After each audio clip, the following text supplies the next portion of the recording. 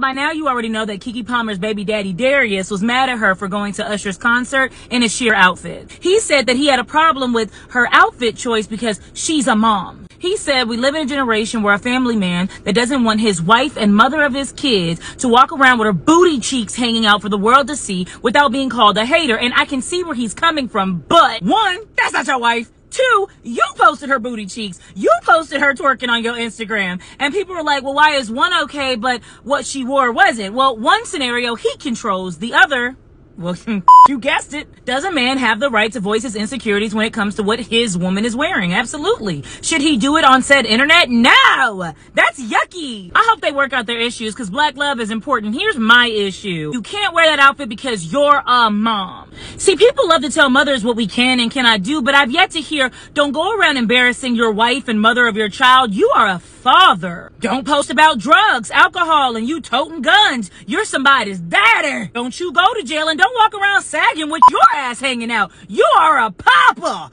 I don't see it. See, if you had a baby and your body didn't do the KEKE Palmer snapback, well, then they'd be saying things like, you don't turn me on, your body has changed, why you don't dress like you used to, you're not really fun anymore. But if you do get the KEKE Palmer snapback, you better wrap it all up because you're a mom. Whole bunch of non-traditional men want these traditional women, but that's a different topic. Ah, what a time to be a woman.